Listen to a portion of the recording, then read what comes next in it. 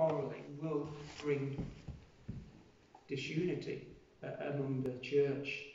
And then in verses 9 to 10 he addresses women, how the need for modesty in their dress and their outward adorning of good works. Because of an ostentatious and seductive style is not conducive to Christian women's inner adornment of godliness. This is in contrast to the Greco-Roman Greek world, where women would be adorned elaborately.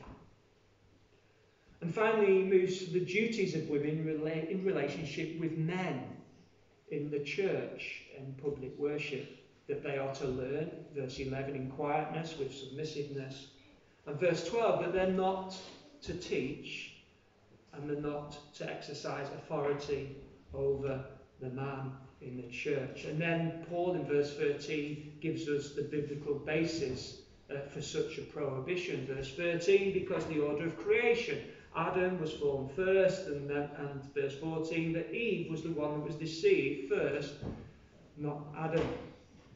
So we see here, don't we, in a society where gender and roles are all disorientated and flipped around.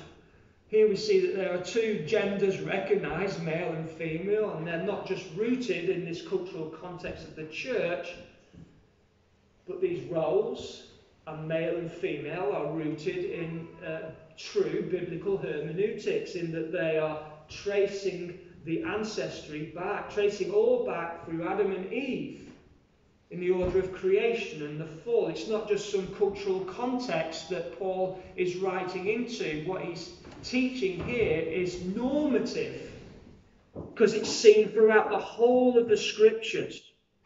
Because this text, this passage, has been a great battlefield, hasn't it? And it has, in a way, brought divisions between man and woman have been fighting over, as it were. And it's seen as if somehow God is bringing women down, keeping them constrained, as it were. But really, it's anything but the truth. It's liberating, enabling women to flourish, and enabling men and women to come together in a complementarian way, as it is designed by God, that they, as it were, are a team together, and they have unique roles to play to. Just as you could consider on a football pitch, where there's players and there's a manager and a coach, and they all have different roles. They're all on the same team, as it were. And these roles, of course, are rooted in the scriptures in regard to our relationship with Christ. We see in 1 Corinthians 11:3, it says, the head of every man is Christ, the head of the woman is the man. And of course, Christ, the man is under Christ, and the woman is under Christ. And he's under man. In the church, verses 11 to 12 clearly taught that women are to learn submissiveness, and men are to have the teaching authority. And that's why here at Cansett Baptist Church we wouldn't have women teaching and preaching in the context of the public worship service.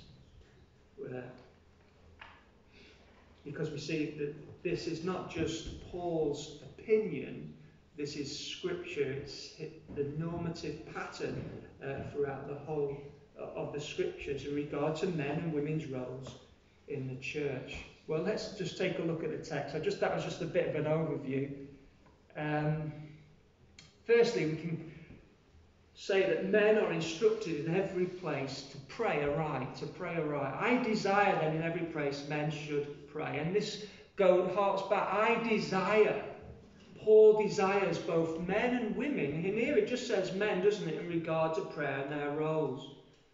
Today, liberal scholars would seek to discredit Paul's teaching and differentiate the rest of scriptures from what Paul is teaching, but they negate the harmony of the whole of the Bible. They would see that the cultural expression here is no longer relevant today. Culture has changed and moved on, and Paul was writing to his particular cultural context with these instructions. But he's writing with these instructions because this is the normative pattern that is seen throughout the whole of Scriptures. So many want to accommodate, don't they, an ever-changing culture and context. This is obvious because back in March 1994, 32 women were ordained as priests in the Church of England, despite the clear instruction of Scripture. I do not permit a woman to teach or to exercise authority over a man, rather she is to remain quiet. The apostle is not simply penning his desires or thoughts or speaking into a cultural context which is no longer relevant, but he's penning the very word of God. All Scripture is God-breathed. 2 Timothy 3:16. We cannot begin to rip up sections of the Scriptures because they don't fit into our current cultural context. Because these are normative biblical truths, and that's why Paul takes it back to Genesis and the creation account of Adam and Eve. And now Eve and Adam. Eve was brought forth as a helper. Both are made in the image of God.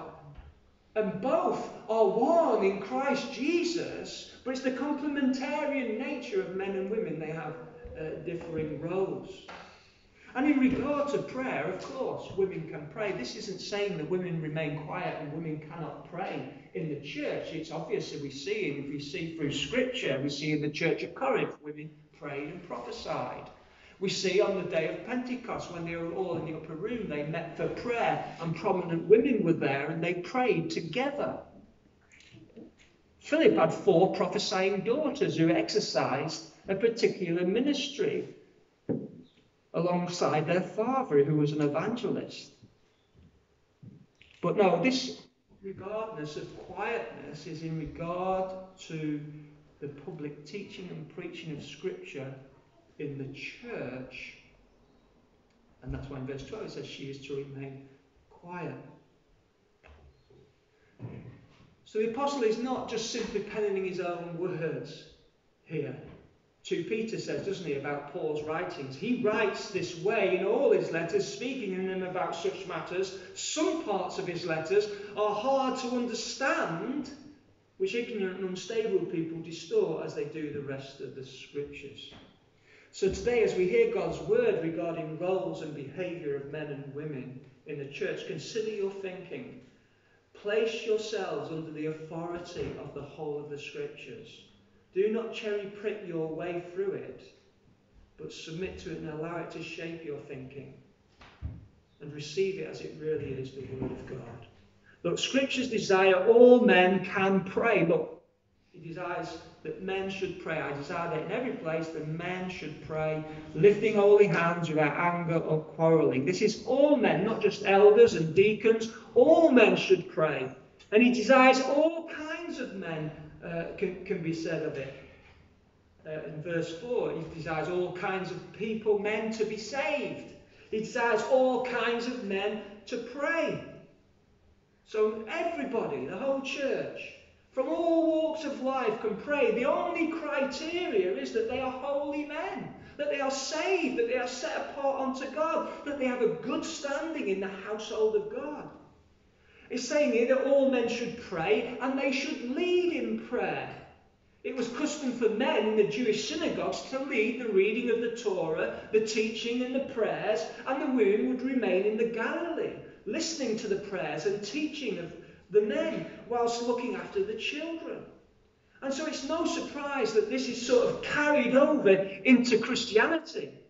Although it is men who should be leading, yet what is different here in the early church, although men lead in prayer, women did pray in the church. Okay?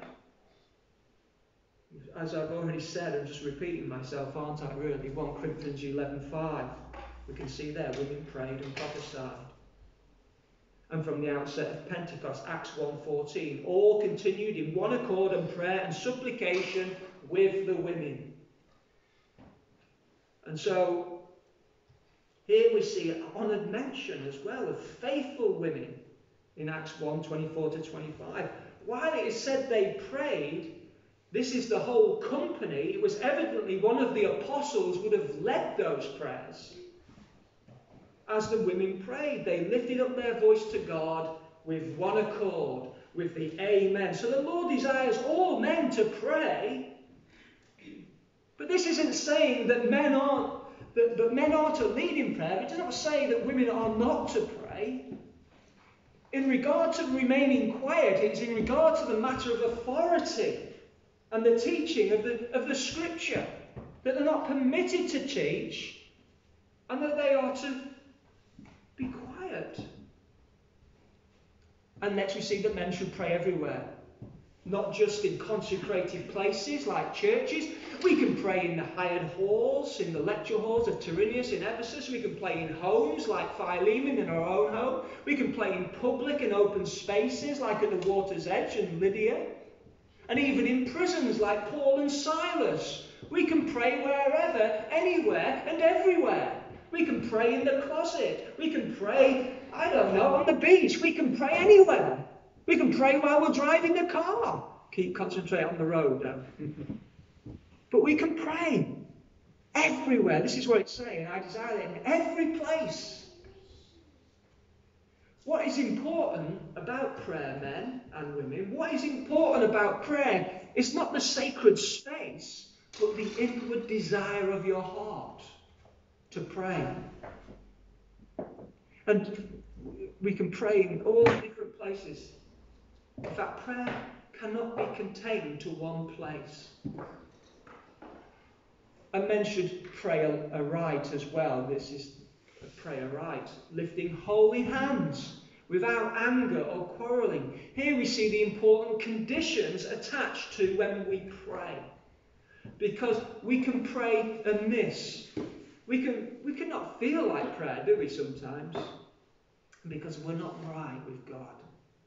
We can find that there are to be hindrances to praying aright. For instance, lifting holy hands. We know what this here is about. I'm not on about dirty hands. I'm not talking about washing and sanitizing your hands before you pray. But the outward activity of our lives aligns with the inward reality of our posture of our heart, which is humble before God and laid before Him. There's an illustration about the father who prayed at the dinner table for grace, and he gave grace. And yet during the meal he complained about the sausages and the roast and the food and everything that he was eating. And his young daughter asked him, "Has God heard your prayer, Daddy?" She saw that his prayer had become rote, because his complaining spoke of a different posture of heart. Internally, he ticked all the boxes. He said all the right words. It's so prominent for me, this. I have to do this week in, week out. Tick all the right boxes, but is the posture of the heart right? No.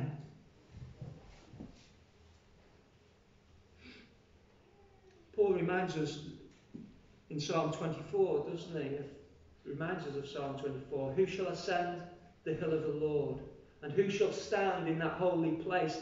He who has clean hands and a pure heart. It's about the outward activity of life, one's behaviour which is manifested. It corresponds with the inward reality. If hands are defiled with sin, it's of little use to raise our hands in prayer before God. We must bow ourselves and humble ourselves and repent before Him. Isaiah 59:1. When you spread out your hands, I will hide my eyes from you, even though you make many prayers. Many prayers. I will not listen. Your hands are full of blood. Isaiah 59:1. So we can make lengthy prayers. We can say lots of prayers. We can pray all over the place. But if our hands are dirty, they're not holy, what is it? And then another hindrance too prayer is that men are to refrain from anger and quarrelling. We must be men who pray without anger and quarrelling in the context of the household of God. We must conduct ourselves in a manner worthy of the gospel. Anger comes, doesn't it, when quarrels and divisions are brought into the life of the fellowship. It disrupts, it causes havoc. It will hinder prayer. Of course, we all have different temperaments. Some of us have a more tendency to flare up in anger than others. Some are more calmer and laid back. But whatever our temperament, we are instructed as men to control our anger here. It's true for men, it's true for women. James tells us, doesn't he? Be slow to become angry. Refrain from quarrelling with one. It's not befitting. It doesn't belong in the household of God. That's why he writes in Ephesians chapter 4, verses 31. This is the church, isn't it? Let all anger and wrath and anger and clamour and slander be put away from you, along with all malice. This is a cause of keeping the unity and the bonds of peace and love and fellowship in a church. When anger and quarrelling prevails, a church will be divided. Just like in a household, when a husband and a wife quarrel and anger, it divides, doesn't it? Surely we know that all too well. Or am I the only one?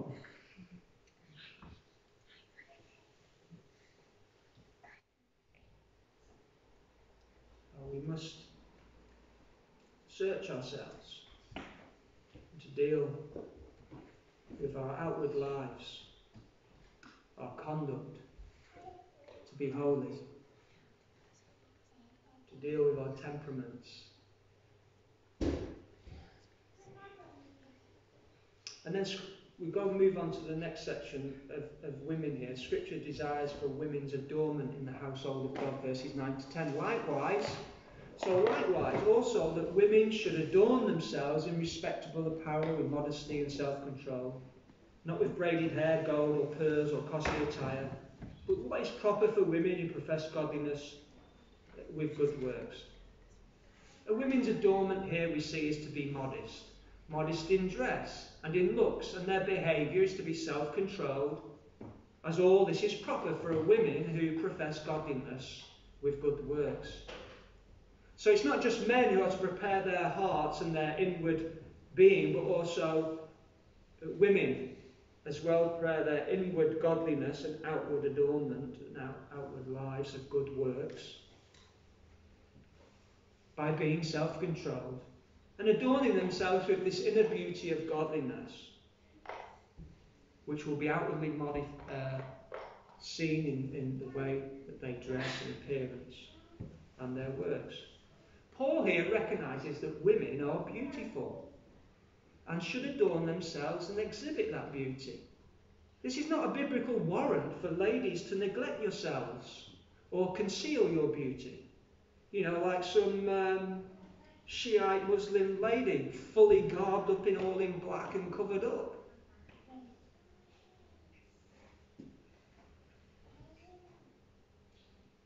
No, you should take care of your appearance and your dress. So how should a woman of God adorn themselves? Well, he gives 3 directives, doesn't he, here? In regard to women's dress. Adorn themselves in respectable apparel with modesty and self-control. It's not easy to separate these words one from another, but women are to dress with modesty, with clothing which is appropriate and respectable and affirms that inner beauty of the woman, but also discreet. The woman is not to wear clothes which is revealing, suggestive, seductive, or ostentatious. On the other hand, neither is Scripture calling for women to neglect her apparel in dour and kept manner, which fails to enhance your beauty. And I think this is a universal principle, isn't it, through all cultural contexts for God's women regarding dress. And then he talks about women's appearance, not with braided hair and gold or pearls or costly attire. Unlike the first part of this verse, this is not an absolute ban on all braided hair. It's not saying ladies don't go to the hairdressers. I know maybe you've not been able to see the hairdresser for months. But it's not saying that you're not to go to the hairdressers. And it's not saying you're never to wear gold or you're not to wear jewellery. It's not an outright ban on these things. Or never to dress elegantly. After all, the church is the bride of Christ. And she is beautifully dressed for her husband, Revelation 21:2. And I saw the holy city, the New Jerusalem, coming down out of heaven from God, prepared as a bride, adorned for her husband. The context here, the issue is that women's hairstyles, the jewellery and the clothing will have different meanings in different contexts. And the thrust of the scripture here is speaking about the cultural context that they're in there, in the Roman Greco world, where women would have had their hair plaited and have had gold and pearls and precious stones, very costly attires, adorn themselves. And they would have spent hours in this pursuit. The lesson for Christian women here is today that to be cautious, not going down the same path. Remember, these women, some of them would have come out of the world which was in Ephesus, where there was the temple of Diana and the shrine prostitution. And they would have been adorned with braided hair and expensive clothing and seductive clothing, if any, maybe. And they would have attracted the travellers and the merchants coming into Ephesus to taste their wares. Our world entices young girls, doesn't it, from a young age, to dress in a suggestive and seductive way. The music industry with artists like Little Mix dress and act in an enticing way. The fashion industry and its beauty industries, for those who are older, is a multi-million-pound industry. But both men and women can overtly succumb to have a strong obsession over appearance, and obscene amounts of money can be paid for attires by designers. We need to be cautious. Everything is modesty. There's an unhealthy interest, isn't there, in regard to outward adornment and bodily appearance today, with plastic surgery. People get plastic surgery done, which can cause further breakdowns with body dysmorphia and anorexia and mental illnesses. There's nothing wrong with getting your hair done or wearing makeup or wearing jewellery per se, but women need to be cautious and adorn themselves in a way which is proper for women who profess godliness. For you no longer belong to the world, but to Christ, and you are the bride of Christ. So adorn yourselves with the beauty that's befitting Christ. And then there's secondly, is it the inner adornment? But verse 10, but with what is proper for women who profess godliness with good works. So Paul ends here reminding us that there are two types of feminine beauty. Yes, the outward physical beauty, but also the inner, the moral beauty of character, which adorns itself internally and shows forth outwardly in good works. You can see something of this in the New Testament, can't we? Women in the New Testament. Acts 9:6, Dorcas or Tabitha. She was full of good works and acts of charity. Mark 14:6, Mary, the sister of Martha, who washed the disciples' feet or anointed his head with pure nard, so expensive that the disciples were complaining in regard to the matter. And Jesus said, why are you complaining at her? She has done a beautiful thing. A beautiful thing. I love that word when he says that about Mary. She's done a beautiful thing. Or even remember in Luke chapter 7, the sinful woman whose outward character was known by all, and yet inwardly God's grace had begun to work in her life and change her life as she wiped Jesus' feet with her hair and her tears and anointed him with perfume, kissing his feet. When Simon the Pharisee had neglected Jesus and not even washed his feet or cared for him, here was this woman who's had this inner beauty at work in her life, although outwardly it appeared different. Because God, from this point, you think, God doesn't just change a person like that, does it? It takes that time. But that inner beauty was seen in this woman, in her good works, which was manifested. And this is the inner beauty which is valuable in God's sight, a gentle and quiet spirit full of good works. By God's grace, bestowed upon ladies, may it be valuable to you also. And thirdly and finally, the roles of women in the household of God. Verse 11, let a woman learn quietly with all submissiveness. I do not permit a woman to teach or to exercise authority over a man, rather she is to remain quiet. For Adam was formed first and Eve, and Adam was not deceived, but the woman was deceived and became a transgressor. Yet she will be saved through childbearing if they continue in faith and love and holiness with self-control. Somebody once wrote a book, didn't they, that men are from Mars and women are from Venus, which really speaks about how different men and women really are at times. It's not a Christian book, so somebody wrote that years ago, and I think it stands out most on the wedding day, doesn't it, itself, when the big day arrives and the husband wakes up, he relaxes, he has a full English breakfast, his mates come round, they go round, they have got 9-hole golf course casually, and then it's time to get to the chapel, time to get to the church, so off they trot, and there they are waiting at the chapel for his beautiful bride to come. Meanwhile, the wife, she wakes up first thing in the morning, she's panicking, is the hairdresser coming, is the makeup person coming, and all the bridegrooms, are they getting themselves ready? And she's beginning to organise everything, making sure that everything is done proper.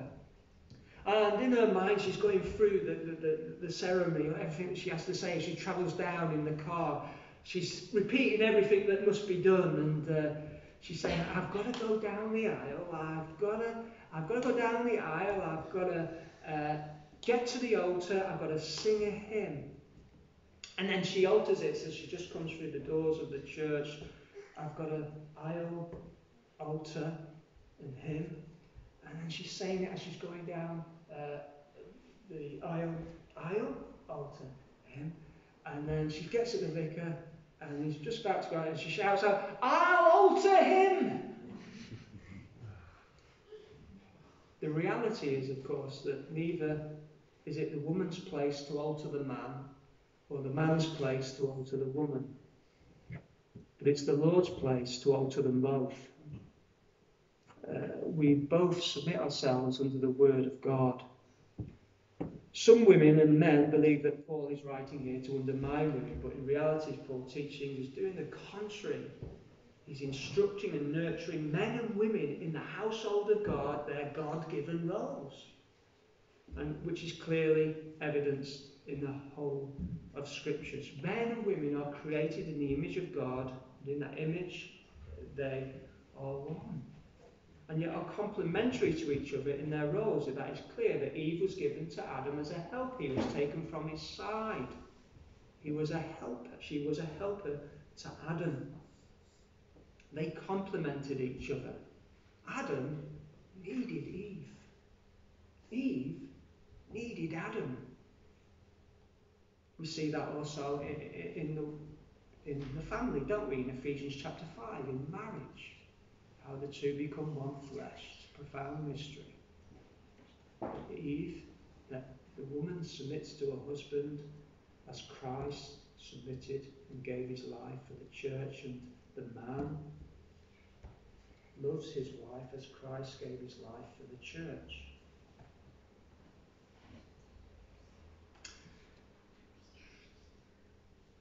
If a man is the salt, the woman is the pepper. They complement each other. They bring glory to God. In fact, the apostle, like Jesus, put great store on both women who worked alongside him, like the apostle. Co-workers in society were women. This was a society where women were devalued, insignificant. They weren't allowed, their testimony wouldn't be given in evidence in a court. They couldn't be heard. But in Christianity, we see that God raises woman up to a true status and a true God-glorifying position. And so the apostle seeks to readdress the balance here, giving authoritative apostolic instruction of what is permitted in the church. It's probably that the false teachers, some of whom were women and they didn't know what they were talking about and what they were teaching. And as a consequence of this, he has to address this matter because it's not a biblical normative that women should be having authority in teaching over a man in a church. It goes against the teaching of Scripture and the pattern of Scripture and the roles of men and women. So that's what he addresses. Women, of course, are to be students of the word. Of course, men and women, both men and women are students, but women are to be students, not teachers, in the household of God. So we know that Ephesus was full of those false teachers, and some of whom would have been women. And Paul is addressing this, so Timothy would address it. Again, I repeat, 1 Corinthians 11:3, the head of every man is Christ, the head of the woman is the man. Therefore, as men place themselves under Christ, so women should place themselves under men who themselves are under Christ. So there's two prohibitions here in the context of the gathered church. I do not permit a woman to teach, firstly. This is in the context of the household of God. What is not in view here is women leading in government or in business or in wider society. There are many capable Christian women who might well lead multinational companies, businesses and charities. But in the context of the church, they are not to be teachers, but rather place themselves under men. Because this is God's ordained pattern. And we see that in 1 Timothy chapter 3, verse 2. Therefore, an overseer must be above reproach, the husband of one wife, sober-minded, self-controlled, respectful, able to teach. In regard to teaching. Having said that, the Bible does encourage women to teach other women. For instance, in Titus 2:4, tells the older women to train the young women to love their husbands and children, and that women can teach children. 2 Timothy 1:5, Timothy was brought up by his grandmother and his mother and taught the faith.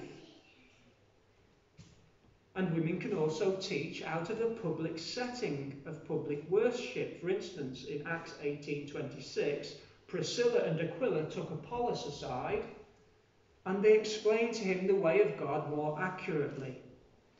In the coming weeks, in this church at Little Hill, there's a lady by the name of Leslie Rowe. She'll be teaching a series of lectures upon C.H. Spurgeon and John Bunyan and others. It won't be in a setting of public worship, but it'll be like in a lecture setting. She's a, what do you call her? I don't know. A lecturer, a PhD or something, I don't know. And she's going to be teaching men and women in that setting. This is in regard to the public worship of God.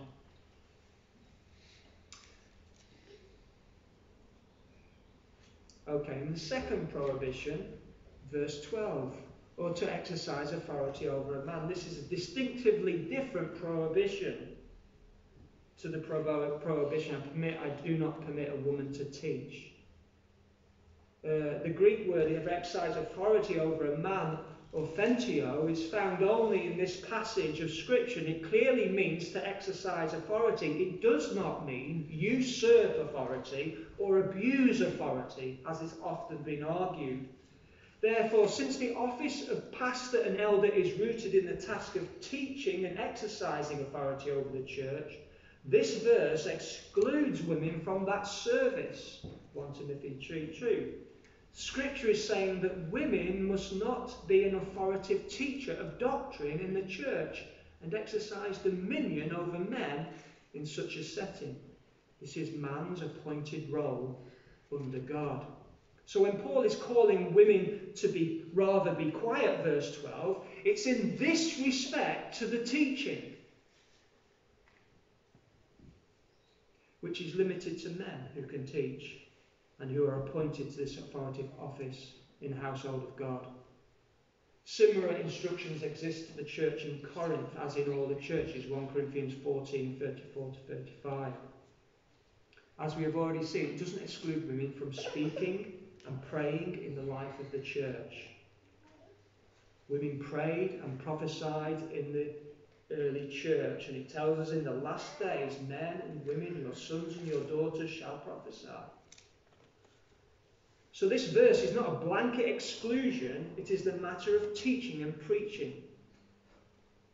And it does not exclude women from partaking in the worship of God. And then we ask the question, well, why? Well, the biblical basis is not merely a response to the cultural context, but it's rooted in good biblical hermeneutics. That's the interpretation of Scripture. What does Scripture say throughout? What's the theme? What's the thread of going through? And he takes us back to the creation and the account of the fall. Verse 13, the order of creation. Adam was formed first. It's not talking about the importance of one over the other here, but the order. The order. For instance, in the army is structured. You have a colonel and you have a private at the top and the bottom and all in between. It's got a structure. Now, it doesn't mean that that person is a better person than the person down here. It just means that they've got different roles. They've got to do different things. They've got different responsibilities. And so it is between men and women in the household of God. We have different roles to complement because they're all working together for the same purpose, the same goal, to the glory of God, preparing themselves as a bride for Christ.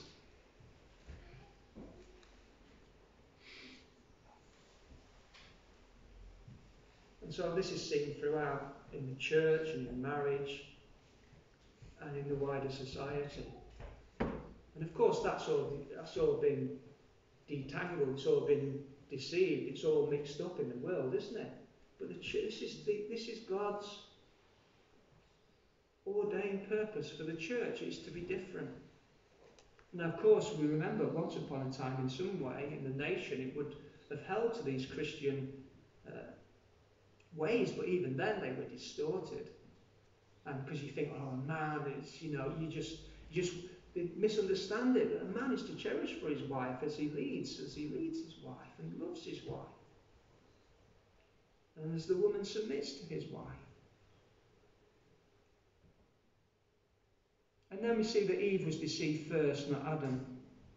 So the second reason that giving the men alone are to teach and have the authority is because of the fall. The woman was misled by the snake, not the man. As Eve had ate the fruit and she had sinned, she then went on to seduce Adam, and so he ate. So what we see here, rather than Eve placing herself under Adam, as she was taken from his sight, as was her role, she usurped that, and Adam failed to take up his role of leadership. She went off, did her own thing. He didn't bother her. She became the leader. And her leadership led Adam to sin. Now, Paul is not teaching us here that women always lead men astray. He is simply saying in some circumstances, man should take up his leadership responsibilities in the church and in the home, that man should take up his responsibilities and not negate it, for that's what happened right at the beginning. And so we see it's Adam who takes the rap for bringing sin into the world, not Eve. As he is the head of the home, it's he who has failed in this situation. Romans 5:14, death reigned from Adam to Moses, even over those whose sinning was not like the transgression of Adam, who was a type of the one who was to come. 1 Corinthians 15:22, for as in Adam all die, so also in Christ shall all be made alive. But though Eve was deceived, and though Eve did this, it's Adam. It's Adam's responsibility. He never took up his leadership role. So we see that men and women have God-ordained roles in the church. But the teaching of Scripture clearly teaches that a woman is not permitted to teach and exercise authority over a man in the household of God in regard to the preaching and teaching. And then in verse 15 he simply ends, doesn't he, with it's a very difficult text. And when I've just skimmed through all this, but basically it's consoling words here for women, for the glorious role of women who are married, that they are to be good mothers and care for their family. And this is so downplayed today, isn't it, and seen unfitting for a modern woman, and even oppressive somehow. What utter nonsense. But it's God's ordained blessing upon the role of women, receiving spiritual blessings through bringing children into the world, teaching and training their children under God, and running the household as they continue in the faith and love and holiness of life with self-control. Well, let's leave that there. Let's just pray. Dear Lord and Heavenly Father, we pray you'd help us to place ourselves under your word, to submit to your word, Lord. We thank you for the roles that you have given us as men and women. We thank you, Lord, that we are male and female. We thank you, Lord, that the head of the man is Christ,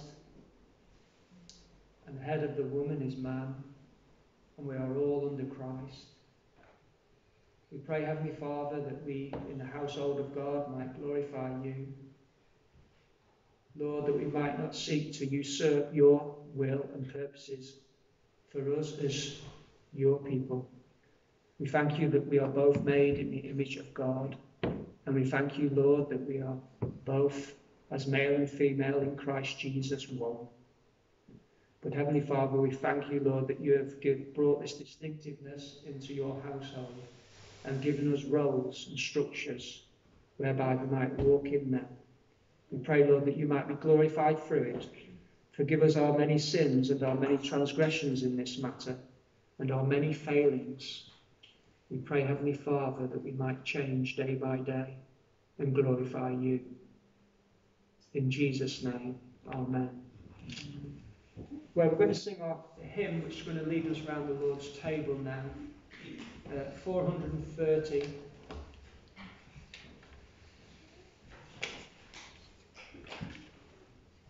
Amidst us our beloved stands and bids us view his pierced hands, points to his wounded feet and side, blessed emblems of the crucified. 430.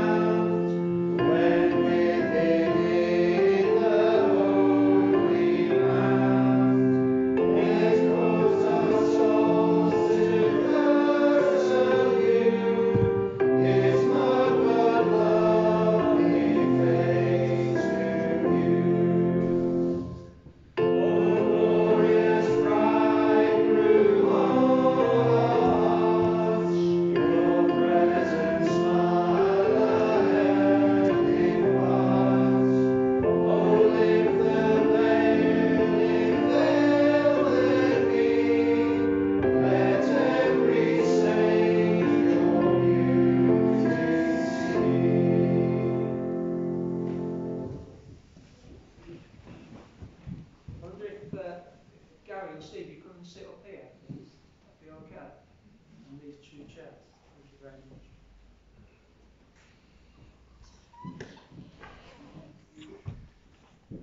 We think about the character and beauty of our Lord Jesus Christ and the roles within the divine economy of the Godhead and the Father, the Son and the Holy Spirit.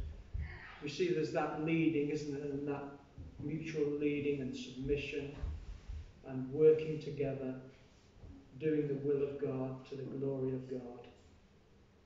And I think something of the church is a reflection of God, isn't it, and the beauty of God. And it's difficult for us when we have hearts which are with the vestiges of sin, I should say, and our old nature's still rampant at times. But it's good that we can come round the table and we can confess our sins and we can ponder the beauty and the glory of our Lord Jesus Christ, how he submitted himself and gave himself, fulfilling the will of the Father, and gave his life, and the Lord laid upon him the iniquity of us all. I wonder if Gary, would you be okay if you pray for us, just for the emblems? And thank you. Heavenly Father, Lord God, we do thank you for our salvation in Christ. We do thank you, Lord, for the person of Christ. We thank you for his life, his perfect sinless life. We thank you for his determination to satisfy your will, to do the work that he was sent to do, to finish his work. And Lord, we thank you for his success. And we thank you, Lord, that in his success we are granted access to the throne of grace, to the great fount of life, to these emblems here before us which signify and are emblematic of his broken body and his shed blood. And we thank you, Lord God, that if we walk in faith and with determination and with your only beloved Son at the forefront and centre of our lives, we can please you through his work and through his sacrifice. And so, Lord, we pray that you forgive us our sins. We pray, Lord God, that you wash us clean from that inevitable stain of sin which, when we walk through this world, just existing in this present order and state of things, we confess that sin is a part of our lives and needs to be repented of. But Lord, we know that if we confess our sins, you are just and willing to forgive us our sins. And we come before you earnestly this morning, asking for you to do that on our behalf, for we can have no other method of having these stains removed from us, Lord. Wash us clean, and Lord, bless us as we eat this meal together. In Jesus' name. Amen. Now as they were eating, Jesus took the bread, and after blessing it, he broke it and he gave it to his disciples and said, "Take, eat, this is my body." Drift Gary, if you take the bread, thank you.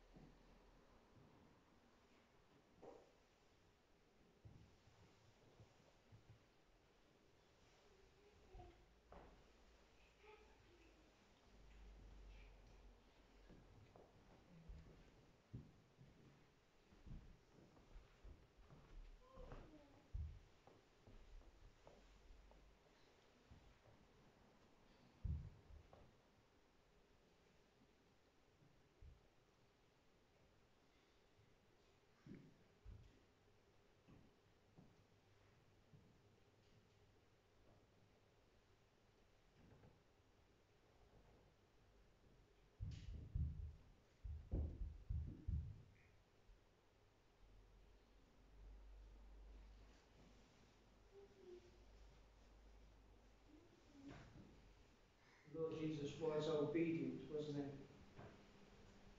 Obedient unto death. To do the Father's will. And give his life as a ransom. His blood was shed as an atoning sacrifice.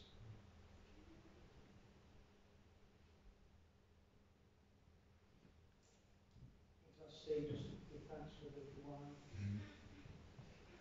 Father, we thank you for the great eternal sacrifice of the Lord Jesus Christ. Father, we thank that it's a perfect sacrifice. It's a complete sacrifice. Father, it's a final sacrifice. We thank you, Father, the blood of Christ cleanses from all sin.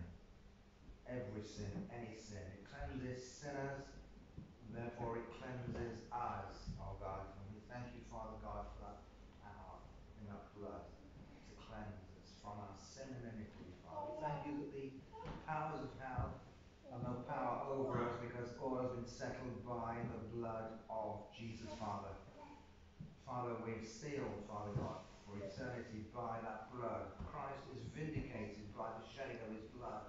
Our salvation is assured through the shedding of his blood. Father, we thank you for that great reality, that great truth, Father. We thank you you've caused us to embrace it, Father. We know it's true, Father. We don't need any further convincing. It is absolute, pure, fundamental gospel truth. And Father, it's a revelation you've given to us. It's a great gift you've given to us. And we will be praising, Father, you for eternity for the blood of Christ Jesus. Amen.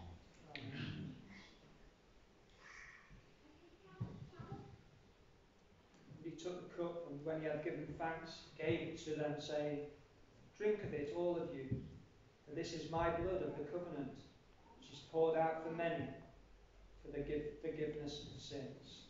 I tell you, I will not drink again of the fruit of the vine until that day when I drink it anew with you in my Father's kingdom.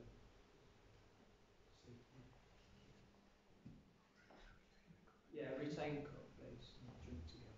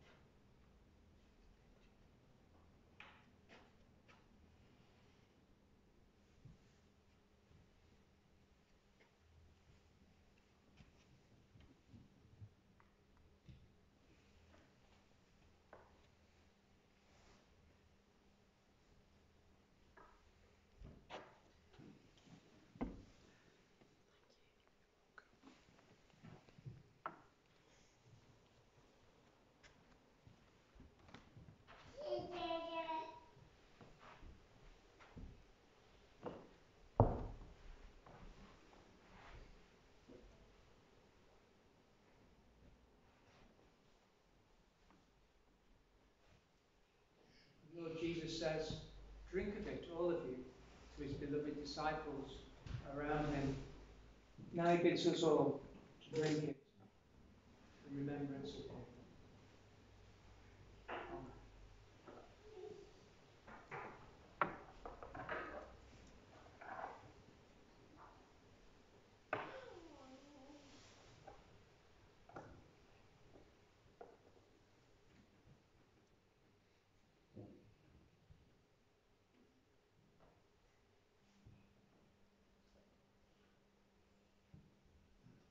We've drunk of it together, all of us today, but one day we shall drink it with Jesus and remember him and behold him. Not just remember him, but we'll be seen and in His presence. Until then, let us go in peace and speaking the word of the Lord. Bless.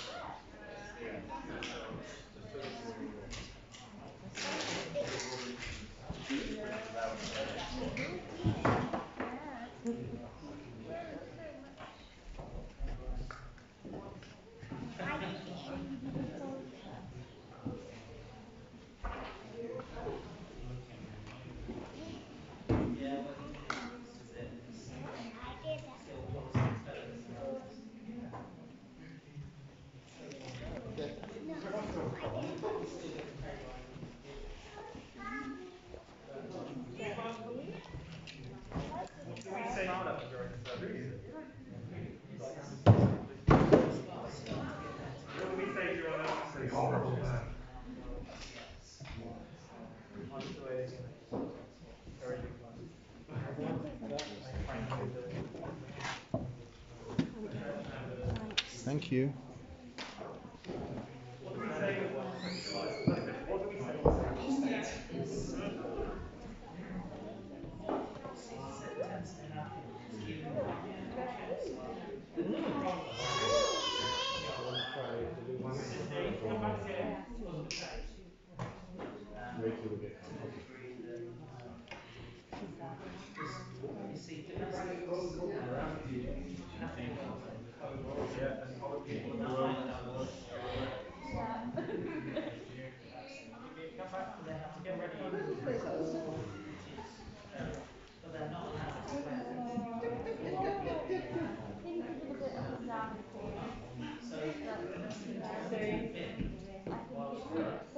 Now that deprivation and everything. Yeah, so my line has been a bit down. Speaker request. Turn the gain down slightly on the speaker. Yeah, well, there's one over it. Normally, especially when he does it, it's normally turned down, but it was recording because someone else let me turn it up. But you can turn the gain down and the volume up. Yeah, okay. The balance. And then hopefully it'll be set. There we go. Smaller than a gentle. Oh, yeah. No, this is a Extinction Rebellion protest. Joanna, this is one of the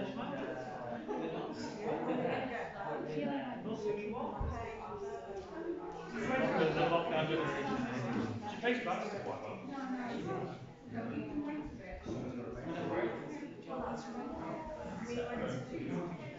Alice was playing with throwing balls around this morning.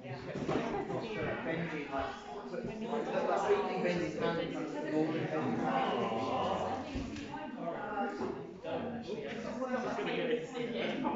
Gavin was trying to play with it.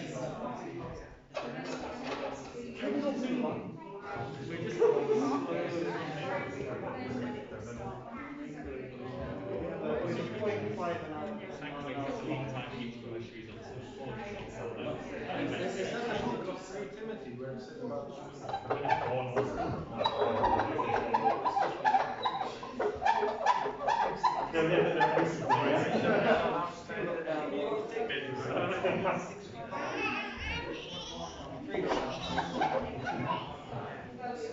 Dutch reported that there's been not a single case of flu recorded this winter in Holland. Not a single case.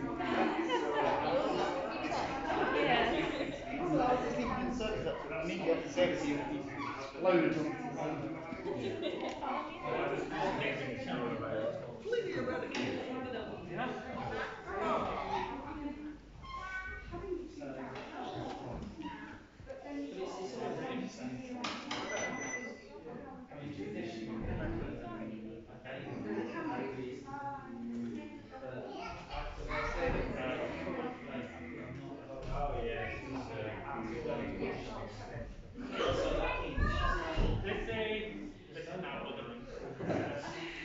Well, she's got the age on hand, though. She's more mature. Depending on what your job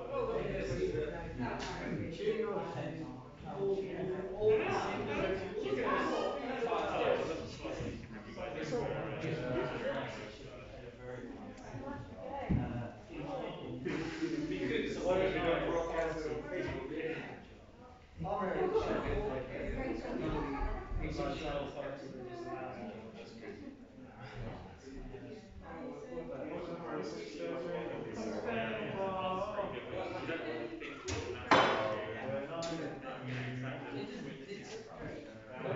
Alice is with Lissy, so I'm hoping that.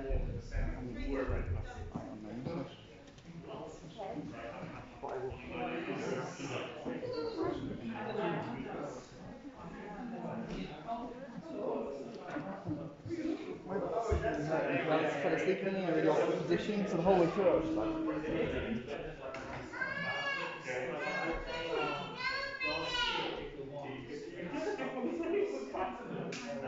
It was extremely awkward. I can see that. That gave me very well. So, oh, right, okay. I've been lenient, I stand outside, so the chat. I go outside to chat there. Borderline communist. Literally borderline communist. Someone who needs to stand up, and at least Jacob Rees-Mogg, he might be a bit privileged, but he stands up there and he says, you scratch the surface of some of these Labour MPs. It's that, after living through the 70s and 80s where communism was